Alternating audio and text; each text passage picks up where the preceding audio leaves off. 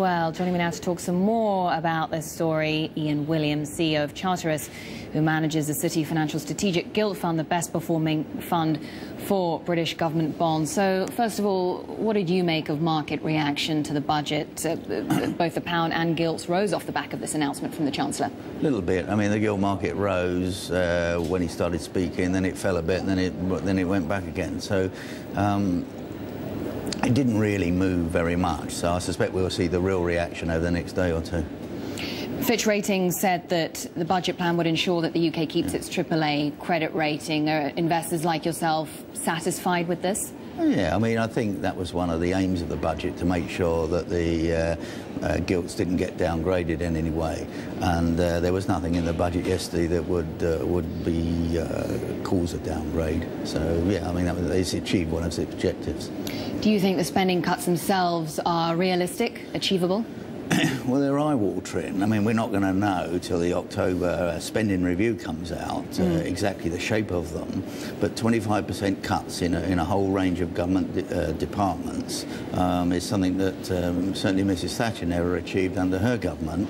And it's going to be quite interesting to see how they intend to achieve these, and equally interesting to see whether it's possible to get there. It's going to be tough to achieve. And what do you think fiscal tightening on this level could mean for economic growth in the UK? Well, they've downgraded the growth forecast down to 1.2%, which is probably realistic. They're spreading the pain. We've been very careful to spread it out over 4 years. I mean, I think it's quite a clever budget. I mean, if you take the VAT, right, that's been deferred till January. Well, if it's an ultra-tough budget, it would have been brought in immediately. But by deferring it to January, one of the little quirks is that there's a VAT rise that drops out of the inflation indices in January. This puts it back in, so they can get away with the VAT rise without affecting the inflation indices too much. So it's a clever budget. I mean, and politics is the art of the possible. And bear in mind, this is a minority government. He's probably got as much out of this as is possible to achieve. So how are you then positioning yourself?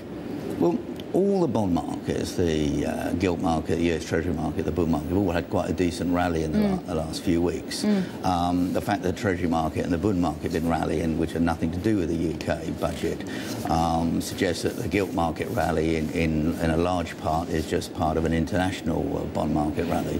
We're short of duration, and the first time in a year we've started to write covered call options on our gilt portfolio.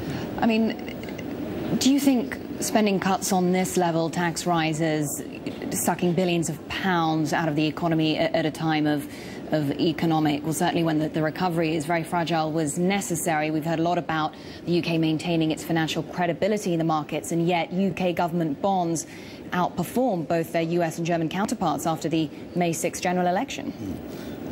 Yes, that's partly because they'd underperformed before because the result of the election was unknown. So a lot of that was just a rebounding effect.